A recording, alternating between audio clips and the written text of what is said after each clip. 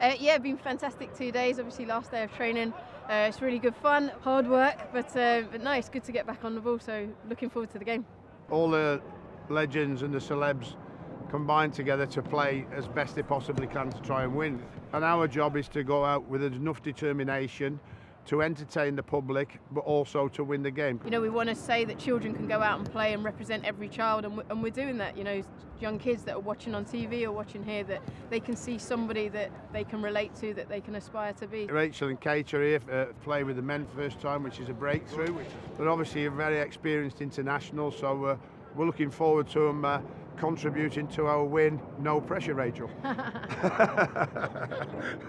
Thanks.